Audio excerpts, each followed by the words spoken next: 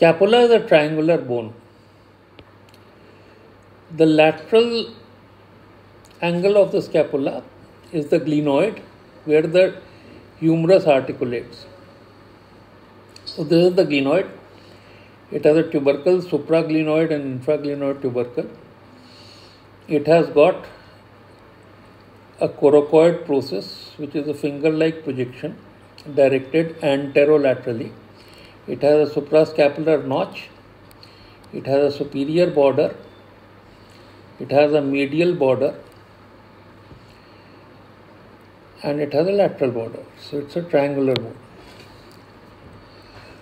Now, if we attach the head of the humerus, here is the greater tuberosity, the shaft of the humerus. Here you see a groove which is called as the bicipital groove, and here is the lesser tuberosity.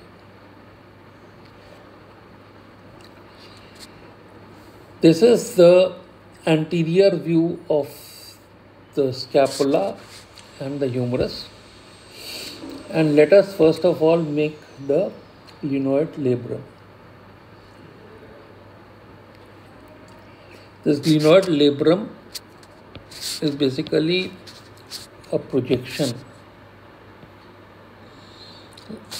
which increases the concavity or capacity of the glenoid cavity.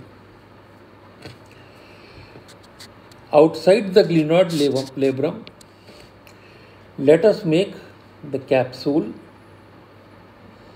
which encloses the supraglenoid tubercle, is attached to the head of the humerus on the anatomical neck, and then there is a lax part of the capsule, and this lax part of the capsule, the infraglenoid tubercle is usually out of this lax part of the capsule.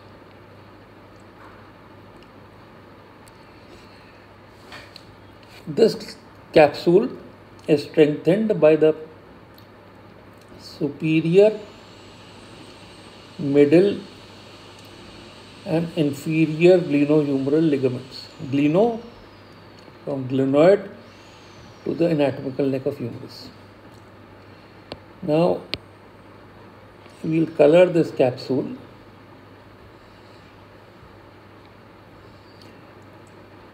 Up, and in front of it we will make the subscapularis muscle, which is attached to the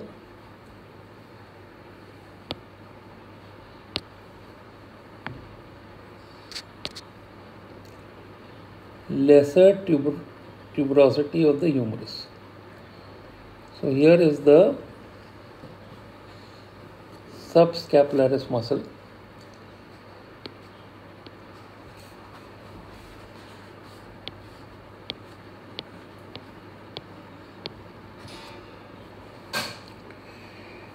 So after this we make another muscle which is the part of the sit muscles, the supraspinatus, the infraspinatus and the teres minor, which are attached on the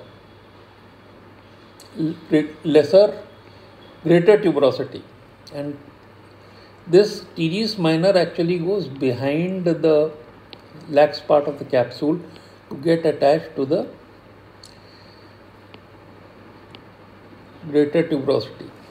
So the sit structure, the teres minor, therefore this lax part of the capsule is sandwiched between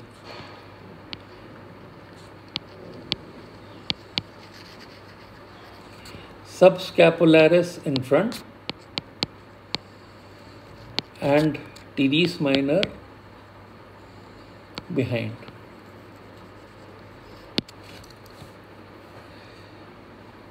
Then this is the bicipital groove, and we remember the attachments on the bicipital groove by lady between two majors, and the lady is the latissimus dorsi, and the two majors on the outer lip is the pectoralis major, and the inner lip is the teres major. So here we are going to attach the teres major.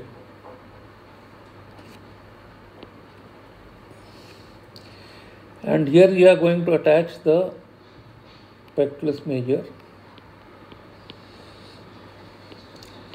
And the latissimus dorsi comes from behind like this and gets attached to the base between the two muscles. So this is the latissimus dorsi, and here we have the teres major. Teres major latissimus dorsi winding down the inferior border is called as the posterior axillary fold. If we put the long head of triceps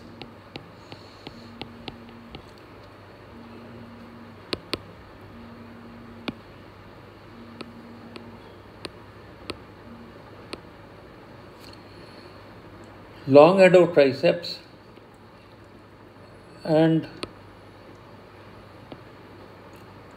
this long head of triceps passes behind the posterior axillary fold like this, then it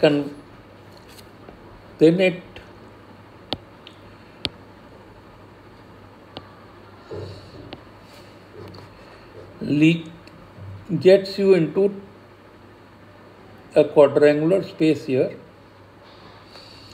bounded superiorly by the lax part of capsule sandwiched between subscapularis and teres minor, medially by the long head of triceps, and inferiorly by the teres major, and laterally by the surgical neck of humerus. This is the quadrangular space. Then you have a medial triangular space bounded by the teres minor, the teres major, and laterally by the long head of triceps. This is the medial triangular space. Then you have a lateral triangular space bounded by the shaft of the humerus. This is the shaft of the humerus. The posterior axillary fold latissimus dorsi and teres major and long head of triceps. And this is the lateral triangular space. The posterior cord lying behind the artery here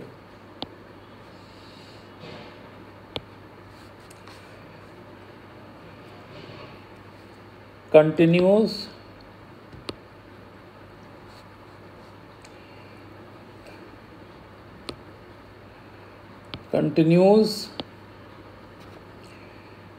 as the radial nerve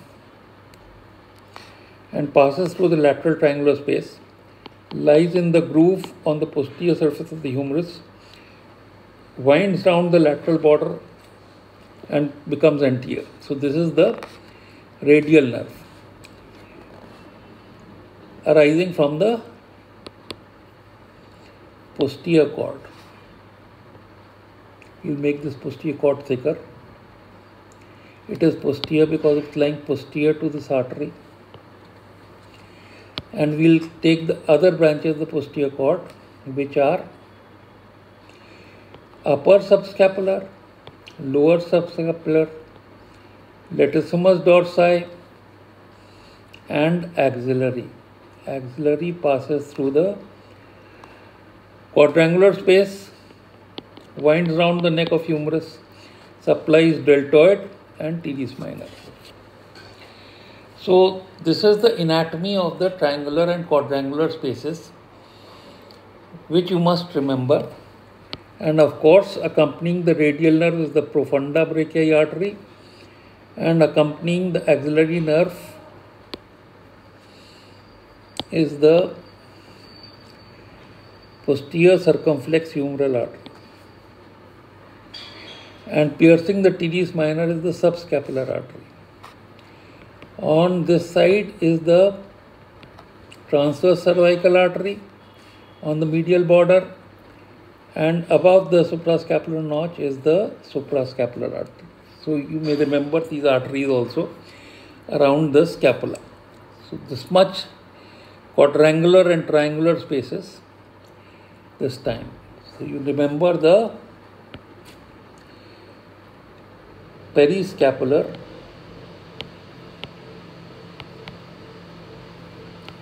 quadrangular and triangular spaces.